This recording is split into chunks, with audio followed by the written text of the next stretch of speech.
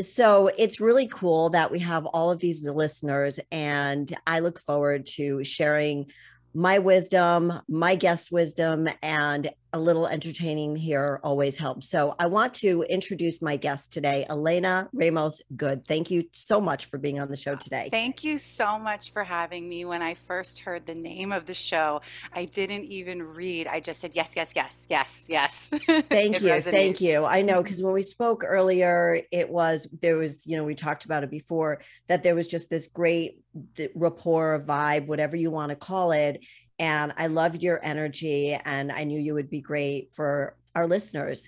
And I, I love what you're doing. I love your story. So I do definitely want to share the story, but I want to let the listeners know that who you are, a little bit about who you are, and then get into the detail. Right now, Elena is starring in Pretty Little Liars Original Sin. So this Yes. is she plays Marjorie. We'll get into her character. So this is taking them back 20 years ago, Yes. a sin that something, a secret, a sin, where you play the parent and you know what the sin is, and it's a little Correct. bit correct, right? Yep. Because Nailing I've been it. watching it, and it's a little scary. hmm I didn't realize that it was a little scary, but it is. There's like spooky music and everything, and you are so gorgeous. And on the show, they really downplay your looks, and I get it based on the character that you play. But you started in acting 9 years old. You were raised by very philanthropic, well-educated attorney parents that taught you that saving money was important, having your own money, being financially independent was very important, as well as your education. I was raised my daughters the same way. Education is number one, Yes. number one, and to be financially independent. So it's so important whether you're a boy or a girl. It's very important. I think boys are taught that more, but Always. you know Always, totally. Girls usually get that lesson the harder way from going tr- through bumps in life. I mean, when we talk about the effects of patriarchy and how women relate to money, I think that we are sort of late to the game in terms of feeling like our relationship to our finances is something that is an integral part of self-care. Absolutely. And so props to your parents for doing that. You are bilingual. And you went to the LaGuardia Arts School.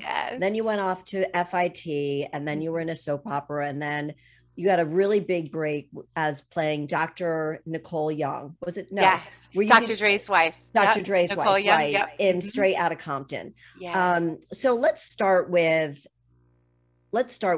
how you got involved in this business at 9 years old, and Yeah. what that was all like.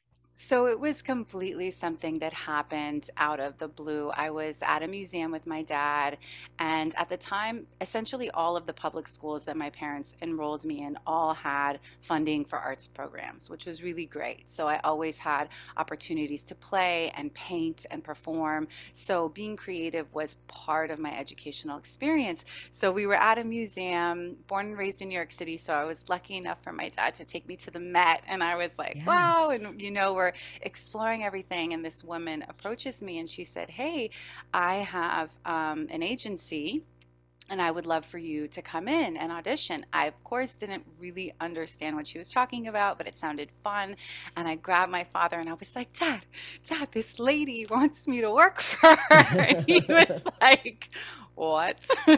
So I kind of coerced him into meeting her, and they chatted and he took her information.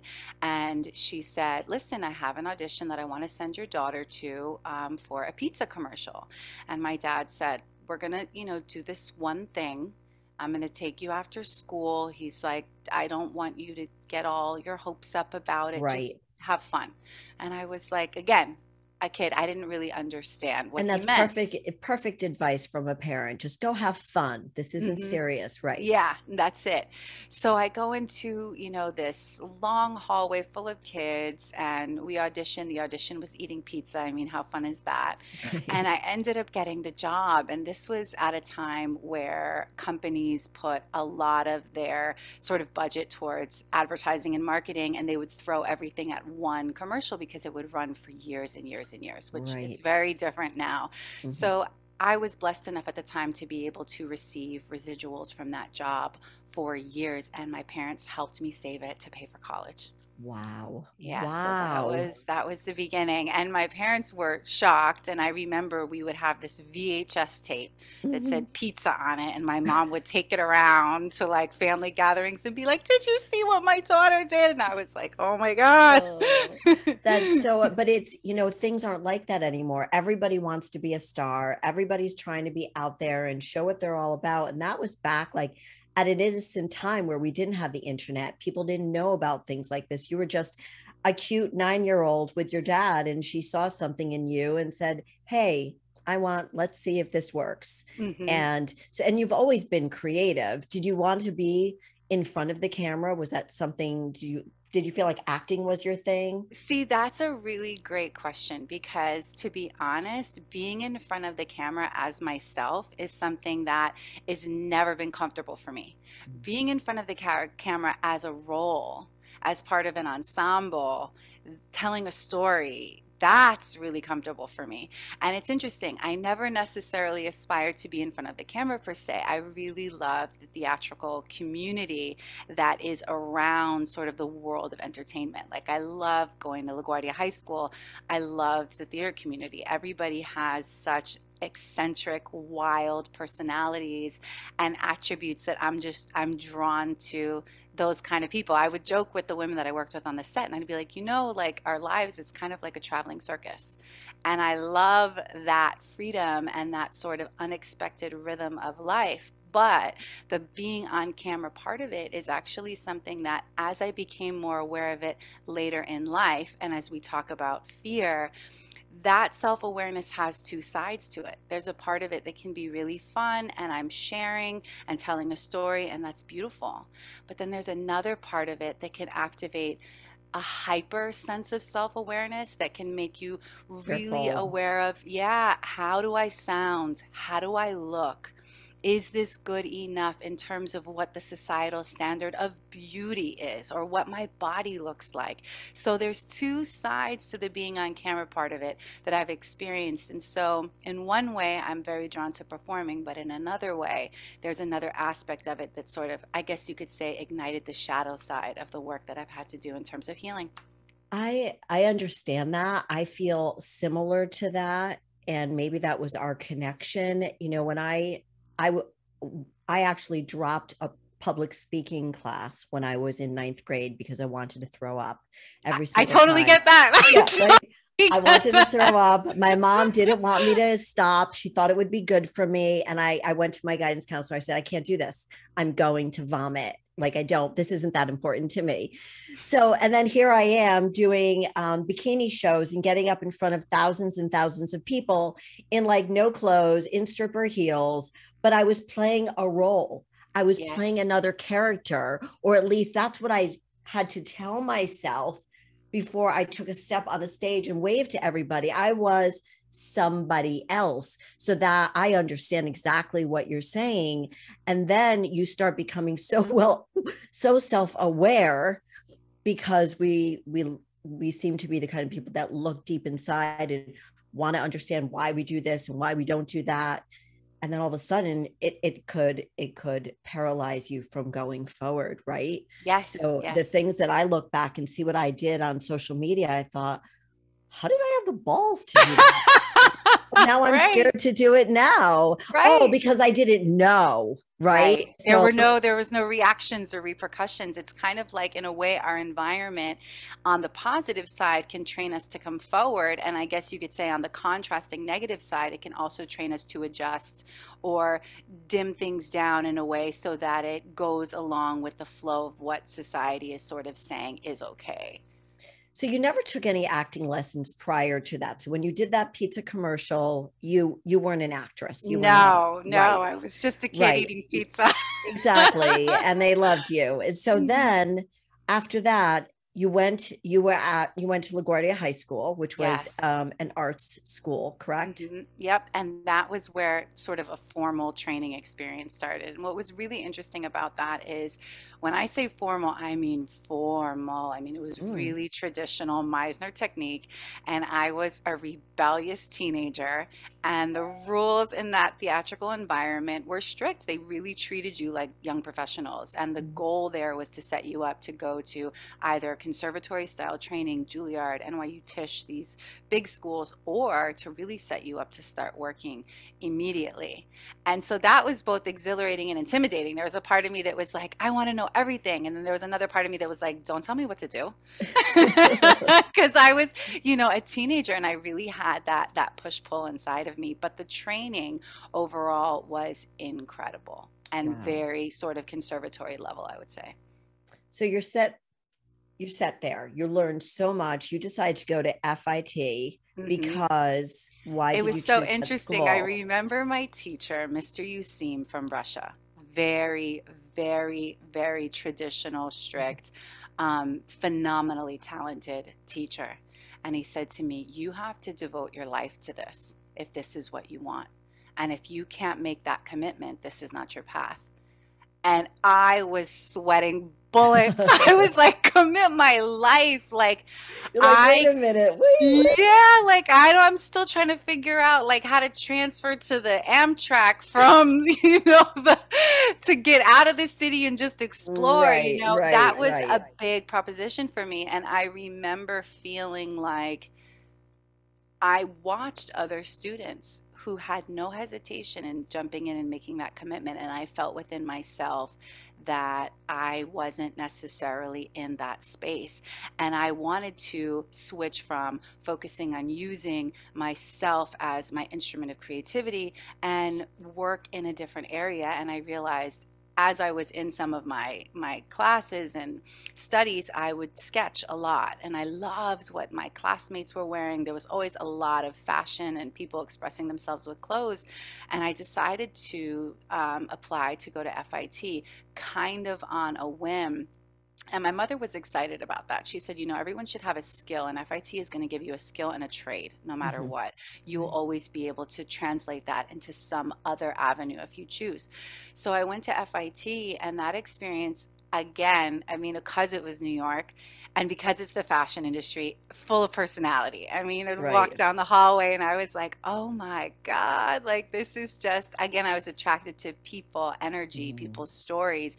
And I think that's the part of me that's attracted to performing, which is Right. people and their stories and their energy and being a part of that. So FIT was my college training while my other friends went off to conservatories. So you told me a funny story about that at the end, and it was like, okay, now what are you going to do? And Yep. they went around a room. Tell us that story. So this is interesting. It was another sort of bookend moment like I had with Mr. Usim at LaGuardia. Sort of the head teacher of the fashion department sits all of the senior class down, and you have to go one by one and say, where would you like to go? What's your next step? What house would you like to intern for? And a lot of people are naming beautiful fashion houses in Italy and have plans to travel. And I started to sweat. And as she comes around to me, I just blurted out, I want to be on a soap opera. She goes, why have you been here all these Yeah, what have you been years? doing here all these What have 4 you been years? doing? Yeah, Yeah. everybody looked at me like, girl, what? And I said, well, you're asking what we dream of and where we dream of going for our next chapter. And that's my dream. I love how honest you are with yourself. Yeah, and you knew no fear. Well, I was scared because I You were realized I had completed this amazing program and everybody was going off to work in their chosen field. And here was I, yet again, pivoting. little different than everybody else. A little different than everybody else. And Right. so I did have fear, but I also had that inner knowing that I had to follow that dream. And you probably knew that sometimes when we have those very, very strong guttural instincts, and we're good manifestors because we believe so much in that power of getting there. And it sounds like you had that. Maybe weren't aware of it, but you had it, because the next thing that happened to you is that you were on a soap opera. Yes, So take us yes. through that. So that was incredible because I had grown up watching soap operas, Days of Our Lives, Marlena and John, like anything with a twin or someone coming back to life for revenge. I was like, ah, my mother and I just, she would record soap operas and come home, pop in the VHS. And I just remember, don't touch the TV. You're going to mess up the recording. Like Oh, soap right. And it was, operas were and right. And like, you had to like put a different channel on. It was like 6 or 4. Like I had my children while I was, well, in college. I was in college from 79 to 83. It was Luke and Laura on General oh, Hospital. yes. And then when I had my children, I continued to watch it because I was a stay-at-home mom. I'd be folding laundry while they were taking their naps, and I was watching the soap operas while they were napping. It seemed so Mhm. weird right now that that's what I was doing, but there wasn't social media. There wasn't any of this. No, that was the thing. You wanted to keep Yes. up on your stories Right. Absolutely. and talk to your Yes. girlfriends about it. Yes. So I remember, don't touch the TV, don't touch the VHS until mom gets home. Okay. And Right. so I had always had this feeling of, this is really an incredible way of making it, is being a part of that world. And so I had an audition for As the World Turns. And I remember taking the train and being so excited, like, oh, they're shooting in Brooklyn. How cool.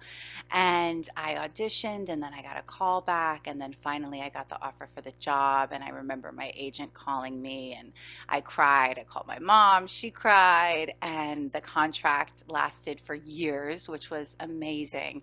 And so that was probably one of, at that time in my career, like a peak kind of Right, experience. right. And they say you get no better training than being on a soap opera because you're taping every single day, right? Every single day. It reminds you of like what Broadway plays would be, but they come and they go. But this was a soap opera that had been around like since the 50s, I think. Yes, it started as a radio show before TV. Oh, I think I It's remember really that, cool. like in the 50s, I think. Yep. Yeah, I think it was one of the oldest soap operas. So then you got would you say your big break? So your first big break was like at 9, and then your next big role Yeah. that I think the soap opera, it sounds like the soap opera really prepared you for, was the role as Dr. Dre's wife. Yeah, And and actually in I between remember that, that movie. that was an amazing experience. In Mm. between that, I did an independent film in New York City, and that was called Elliot Loves. And that Sorry, I forgot to allowed me, mention that. no, no, no, that's okay.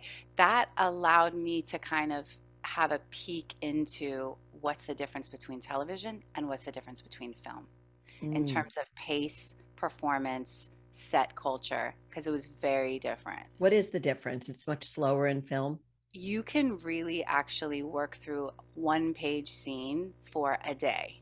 Whereas in a soap opera, if you're not finished with that page in like 15, 20 minutes, you're already behind schedule. Like you need Wow. to nail your blocking and make sure your eye lines are right and move on to the next scene and nail the emotional reality of it and move on. Whereas with a film, and this independent film I did, we would have rehearsals. We would sit and talk through, our perspectives of our characters in that moment. And I was like, we have a lot of time. This is You're great. like, really? Like, why do we need to talk about this? Like, you should know what your emotions should be already. You're like, I was come moving on, so let's much go. faster. Yeah. And I was like, this is amazing. So when I moved to Los Angeles and I booked Straight Outta Compton, I felt like, okay, I understand. This is going to be a slower pace. The Mhm. material is going to be, the style of acting is more focused, there's more stillness. And also, sort of the scale, the level of intensity around drama. In the soap opera, things can be a lot bigger, whereas in film, you want it to be sort of a steadiness, a close to life, because the camera is so close to your face and your face is so big on that screen. Really? Yeah, it changes the amount of expression you want to give, which it's a very different style of performing. So one of the things that you said at the beginning when we first started talking is that you weren't necessarily comfortable with being yourself, but you could play a character. But now as you're evolving, are you more comfortable being you, but playing a character? Because part of you, and this is what I've just learned just from interviewing actors and actresses on the show and seeing them, that there's a big part of you in that character, regardless of how different the character is of you. Am I right?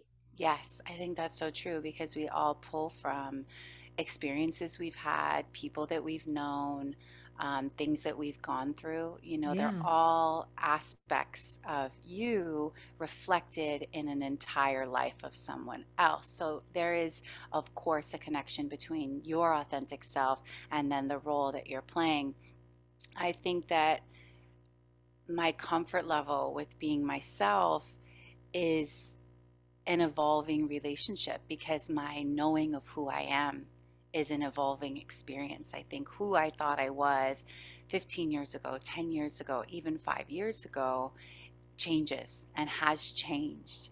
And so my comfort level and my not only acceptance of who I am, but my Right. ability to embrace who I am I was going to is use, I was increasing. thinking of the word permission, Hmm. just because of how we've talked to each other, is that allowing yourself to evolve and not, and open up that flow of energy to come into your heart and your head so you can rise to the occasion, be that role that you were hired for with your life experiences and knowing what you have to pull for, obviously, to perform that character. Yeah. And I think that's got to be hard Yeah. sometimes. Yeah. It can be. It can be because it's vulnerable. Right. It can be And vulnerable. and that's Hmm. where the fear sometimes comes in. You're like, oh no, I'm being vulnerable. I'm being completely open. Is this going to be painful, hurtful? Like, how am I going to feel? And it's hard to be vulnerable. So I Yes. that leads us to what you're doing now. And we have to take a quick break. So everybody stay with us. We are going to talk about Pretty Little Liars, Original Sin with Elena Ramos Goode. Stick with us. We'll be back in a few minutes.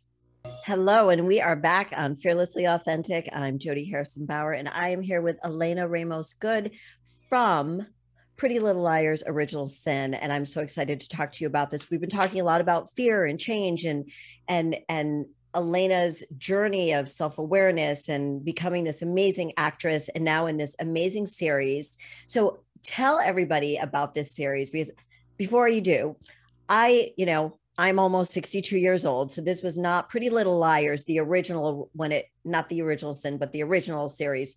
I watched a little bit of it, but I'm a scaredy cat. Like, I don't like scary movies, but this isn't really scary. So, but it was just, the girls were just too young. I couldn't relate to them, but it was really, really well done. So I'm catching up on this show that you're on, and I love your character. So please explain to everybody what this show is about.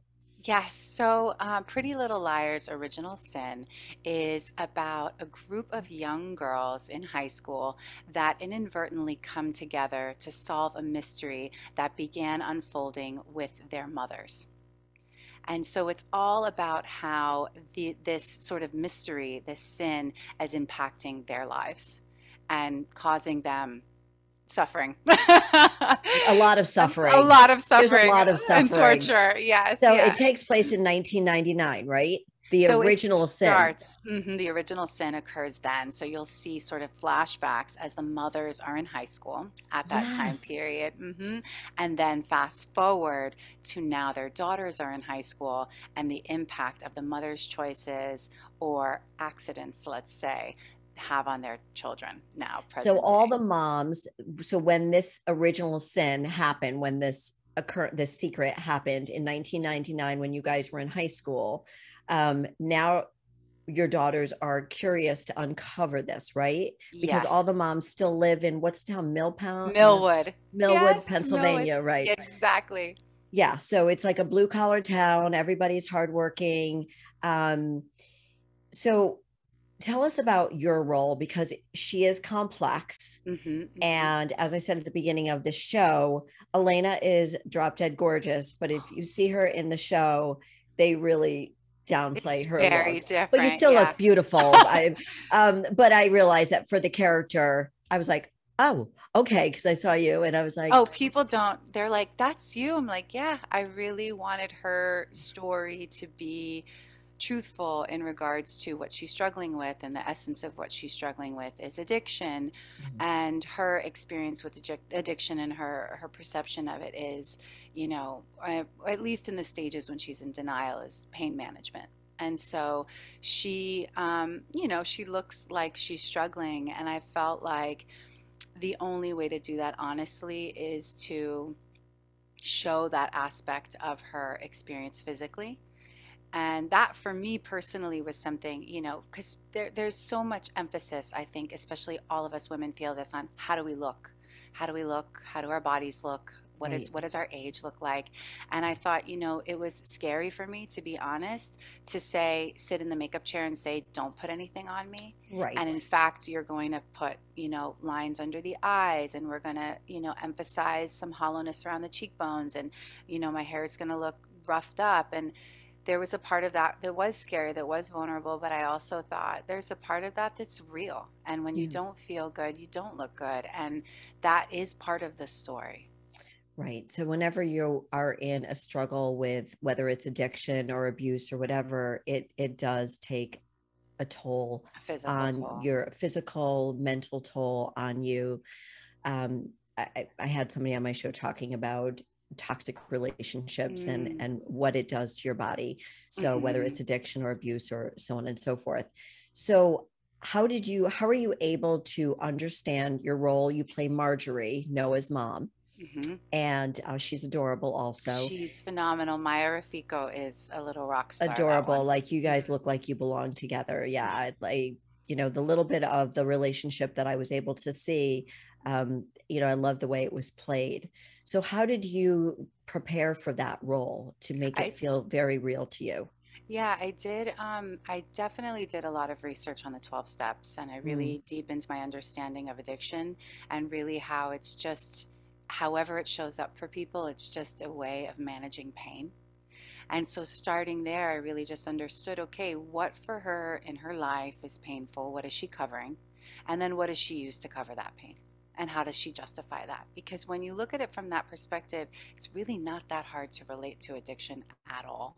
And mm, I think I can even see how it can show up in ways that we might not necessarily associate as addictive, but any way that we disassociate from our feelings chronically, these are ways in which we're masking or sort of avoiding deeper feelings. And sometimes those feelings are forms of fear, forms of pain. So I did a lot of research and reading about addiction, about the 12 steps. And then I also really understood Marjorie's relationship with Noah as one that's very codependent. Marjorie is not oh, really interesting. in a place to play the mother. And so, what does that codependent relationship look like? Noah's got to figure out things on her own. Noah's got to take care of her schoolwork on her own. And Noah better not stress Marjorie out because she's already at a 10. So, when I understood, okay, that's her perspective of the world, everything is played from that place. Right. So you had your own troubles and you were probably playing an emotionally immature mom. Yes. So you couldn't really be there for your daughter. So you play that role and then your friends. So you're all still friends. So does everybody else, how did the producer of the show, the director of the show, create the other women's personalities and how they had changed? And how do you all communicate?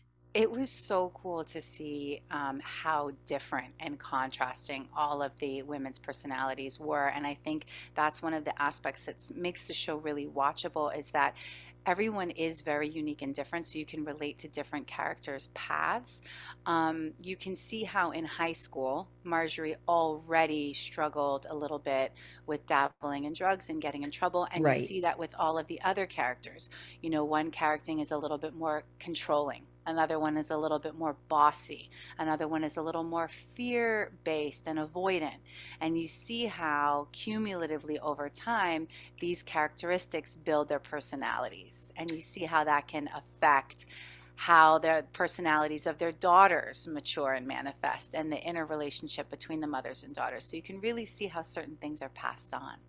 I love the whole mother daughter thing. I mean, there's so much strong female energy that I think when you're watching the show could remind you of a relationship that you might have, a part of your relationship that you might have with your mom. Obviously, this is fiction. So, but it's still relatable, I think, to women and moms of any age Yes. that can relate to having maybe their mom, seeing some of their mom or their daughter in the character. So what attracted you to this role? Because I know there are a lot of female so most of the cast is female. So predominantly Yes. it's a female cast. You know, Yes. the men are kind of like the sidekick. Yes. And right? Yes. Yeah.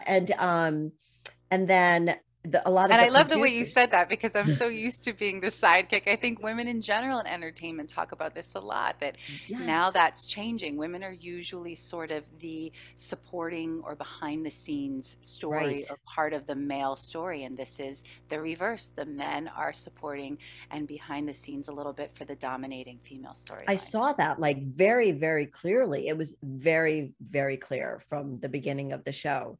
So is that one of the things that attracted you to this role? 100%, because a Mhm. lot of times, we tend to expect, I think, because we're used to the media that we consume, that the storyline is going to center around a male somehow, and then Mm, the female characters are in reaction to that male storyline.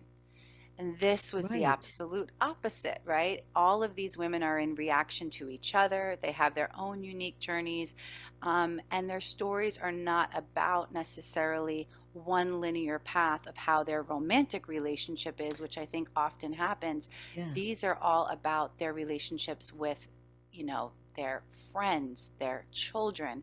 And one of the things that was so interesting to me is how everyone had a different story to tell. Everyone has sort of a victim element or a villain element or a victorious element.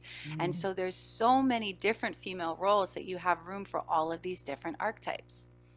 I And felt like that's there what were was a so lot of, I exciting. felt like there were a lot of villains. Yeah, well, yes, I I think felt you're like, I'm like, totally oh, right. there are a lot of You're villains like, in these are this. some bad girls. I was like, oh, lots of villains, but it was female villains. So I thought that was also empowering. I mean, not that I'm out there going, okay, ladies, go be villains, but Mhm. it's fun. I mean, every woman I've ever interviewed that played the villain loved that Loves role it. because it's so Yes. different usually from who they really are. Again, not being who you are, but taking part of your personality and putting it in there. Was there Yes. any fear in taking on this role? Yes, and I think it touches upon sort of that fear of taking off the makeup. Mm, How is this going to look? Stripping things way down with my posture, with my energy, everything, and how that would be perceived or received. I think that was a little bit of fear. I think, it was exciting for me as an artist to take that risk because I feel like a lot of men, especially in the entertainment industry, are really sort of not only encouraged but celebrated for yes. being raw and letting themselves dive into a character physically. But women, while we can speak to some notable ones like Charlize Theron, in Mhm. Monster, and Halle Berry recently in the film she starred in called Bruised. They've been celebrated for being really raw and sort of unfiltered in many ways. But I would say that's not typical. I would say Right. that's not what we're used to. I So I agree. think for me, I was excited to go there, but I also was scared. I did notice when you said your energy, bringing your energy down. And as an actress, I'm sure that's what you're used to do and you know how to play that role, even though it's different. But I did notice that was the other thing I did. I had to take a double take and I was like, is that Elena? And then you Hmm. were like, so mellow. And Hmm. so, and Hmm. I'm because of the character that you played, but I'm excited to watch the whole series, even though for me, the music is really It's so spooky. scary. It's I'm totally so spooky. glad It's you're a saying slasher. that. No, it is. It is very spooky. Like, even for me, I don't watch it super, super late because I'm like, oh, I'm gonna have nightmares, even though I I know. know what's gonna happen. Right. So Rachel, who's doing the sound right now, as she's 21 years old, she said she watched Pretty Little Liars. Shout out to Rachel. And how is this different? So if somebody's familiar with the original show and now this Pretty Little Liars original sin, what is the difference? It's just that The it, go biggest ahead. difference is the slasher genre element, Okay. really emphasizing that. And there's all these amazing references to really classic films like It. There's a lot of tie-ins to that and inspiration from things like Rosemary's Baby. Yeah, there's all of that in there. Even some aspects of Pet Cemetery. There's these different classic movies that they reference. So the entire style and genre of it is one of the biggest differences. Okay, thank you for sharing that. I was trying to think about where was I in 1999, okay? And I was like, okay, I'm 38. I have 2 children. I'm married. And it's just like, no, I wouldn't have been watching that because we were watching No. like Barney and Sesame Street and all of those Oh, other things and yes. listening to the Spice Girls, I think, if I've got the right Yes. decade right. Yes. So it's just so as we talk about women, women empowering women, I know you're an advocate for that. I'm an advocate for that. Stepping outside of your comfort zone, all of the things that we hear, but are harder to do than they are to say. How do you, I know women like Reese Witherspoon are taking very, very big roles in Hollywood now. How do you feel how the roles of women are changing as producers, directors, and so on? It's such a wonderful question, and I think it's really the topic of the moment because Mm, as women, we make up half the world, but we don't make up half the workplace. And we certainly don't make up half the voices in entertainment. So there has been historically a huge gap where we just don't see ourselves outside of being on someone's arm, a sex symbol, or right. just a whisper or a moment, not a full character, but just a breath of a person on camera. And that's really changing right now. And you referenced Reese Witherspoon, and there's so many amazing women right now that I think are coming forward as producers, showrunners, content creators, and writers that are filling in the gaps that we've all been accustomed to seeing, meaning not seeing ourselves. And now that's really starting to change. And being a part of this show, for me, it was the first time I've ever worked with so many female directors. 9 out of 10 of the episodes were directed by women. Wow. I kept waiting to see a man's name in at the beginning of the show, and like there was like maybe one or two, One, and I thought, Roberto, so yes. greater. Yeah, it was amazing. And I remember, we have so many different generations of actors on set, women. And I remember looking at some of my castmates and we would go, can you believe this? And we'd go, no, this is just amazing. I mean, It's so cool. it's so cool. And it's, you kind of think about where we are. It's 2000 and, whatever, right? What Yeah, year is it? 22. 22, right? But we are just on the precipice now of these doors being opened and staying open rather than having a flash in the pan trend where I think that has happened a little bit here and there Hmm. over the last decade. But now I think we're at a moment of critical mass where people are getting in the door and women are really able to stay there and make their mark in the industry. And I think it's going to have a positive effect on younger generations. I do too. And do you see yourself getting behind the camera at all? If you would have asked me that question 10 years ago or 20 years ago, the only reason why I would have said no is because I never would have seen an example of that being possible. Mm. And now my answer is yes, because not only do I see it as possible, but I see it as something that's inviting and fun because I've seen writers' rooms full of women sharing their authentic voices. And I think to myself, that is a path I would love to take. Should it be my path at some point? Why not? So what's next for you now? You've wrapped this up. What's next for you? I'm so excited for what's on the horizon. We are definitely going to be hearing about what's happening for season 2. Ooh, So I yay. can't say much about that, but I'm really excited because that will be revealed soon. And I've been really, really busy working on some things that I can't talk about yet. Okay. But yeah, but I'm excited. I'm really excited for what's on the horizon, not only for myself, but for literally where we are right now at this moment in time in history. I think we're in a really good place, even though I think that there's more we need to overcome and more doors that need to open up. I think we're in a really beautiful moment where there's a lot of positive momentum happening. And so I'm excited for the I future. feel that. I feel that shift in the universe. And I think that if we manifest it, it will come to us.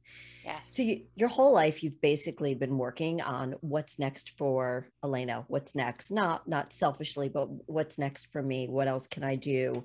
And so, how do you take care of yourself, your well-being, your mental well-being, your fitness? When I say fitness, health and body, mind and body well-being. I love that question. And it's so funny. The answer is in your question. I was so focused on what's next. The way that I take care of myself is being focused on what's right now. Mm. Is this moment that we're having here together? One of the ways that I take care of myself the most is by being present. Because I used to be so caught up in what's happening tomorrow, What happened yesterday? How can I tie those two things together to get to that next step, that next year, that next goal? And I also realized that in that loop, I became very anxious. And through that, I started to discover practices that really allowed me to center myself and become more and more and more present. So, one of the biggest ways that I take care of myself and replenish and recharge is by meditating. That is something that I have always had to work on because it is so hard to stay still. And for somebody like you who's so creative, and I'm sure it's so hard for your brain to just shut off from the regular world and to sit still. I know I have a hard time with it, but it is a practice. And journaling, I tend to like to journal more than I like to sit still because I don't know if I have ADD, but it's hard. But I think we always have to be still with our thoughts. And I think that can lead to more creativity. Yeah, yeah, and it can also lead to an ability to let go. I think I used to felt like everything that I accomplished, I have to manifest it myself, and there's a part of me Yes. that would just get burnt out. And I realized through my meditation practice that I can lean on stillness and Mm. lean on a sense of trust that all is going to unfold as it's meant to for the highest good. And I also started to realize that for me, recharging was getting outside of myself and seeing how I could show up better for other people around me, How how do I you can do be of that? service. I like to walk dogs. I like to volunteer and walk dogs. I love to teach meditation. I love speaking about fear. I love talking about anxiety and how I can show up and offer people meditation practices or simply emotional support that are going through experiences of anxiety. Because one, it reminds that person that they're not alone, but it also reminds me that I'm not. So for me, taking care of my practice, but also taking care of the people around me by being of service has been really, really recharging. I think that after COVID and everything that happened with that, was your during that time was everything on hold for you, or were you Oh, still no, busy working? it was a very big pause. It was a Mm. very big pause. And I Did you think welcome that or did it oh scare you? no, I was like, this is terrifying. What is happening? Not at all. No, it really took me a while to get to exactly what you just said, to being able to welcome in the pause. And I thought it was really ironic because I had finished yoga teacher training and I had done really extensive meditation. So you would think, oh, girl, you're ready for this big pause. No, it was terrifying. I had the tools to sort of work with what came up for me, but that didn't mean it was easy. It just meant that it was a challenge and I had to apply those tools on a regular basis because the industry was crickets. And I really had to Yeah. start letting go of, as we talked about, what's next. And I allowed myself to have a blank slate because for so long, none of us knew what was next. Right. And so it was this scary time. I loved being in quarantine because I got to work out when I wanted to work out. I Oh, wasn't running to my fitness studio. Everything was still, and actually that's when I launched this show was during COVID, wow. was in Oh, May of 2020. So I loved it. And my husband and I talk about it all the time. We're like, oh, we loved being in quarantine. So, but what made me anxious was getting back to the real world. And yes. then everything went from 0 to 100. And I feel like it's still speeding along like I that. think you just nailed it. I think you just nailed it. We went from stillness, which Yes. once, I think there were so many people that manifested amazing creative things like your show. That's such a good example because you had the space to manifest that. Right. And now we're at 1,000 miles per hour. And it's like, It's too much for me. I don't know yeah. about you, but it's a little too much for me. So I do try to find the stillness, and I love being present because to in my opinion that's the only way to be. You have to be present. You can't be I couldn't be talking to you and having this great conversation if I'm thinking about something else. Mhm. So we're almost done with the show. We have a couple Oh, of minutes left. I know this has just been an amazing time so talking to fun. you. And a question that I like to ask my guests is, what does it mean for you to live a fearlessly authentic life? For me, living a fearlessly authentic life means living from the heart.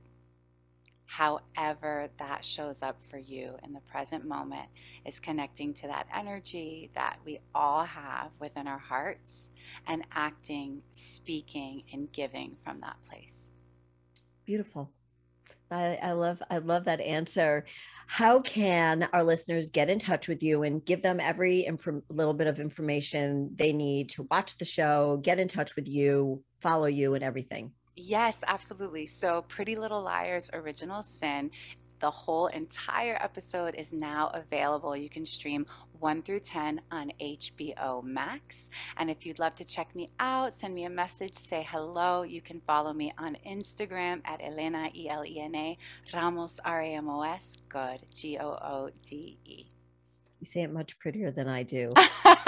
Elena, thank you so much for sharing so much with our listeners. And I can't wait to watch the show. I might have to close my eyes a few times Yes, because I'm scared. definitely. But other than that, I love talking to you and I hope that we can stay connected. So thank you for your time. Me too. It's been a joy to be here, Jodi. Thank you. Thank you. And for everybody else, I hope to see you, talk to you next week. Oh, by the way, I forgot to mention, you can also catch me on YouTube at Jodi Harrison Bauer and follow me on Instagram at Jodi. Everything is at Jodi Harrison Bauer, but YouTube, so you can see me interviewing my wonderful guests. So don't forget about that. And so until next time, go out there and be fearlessly authentic. Thanks, everybody. I'll see you next week.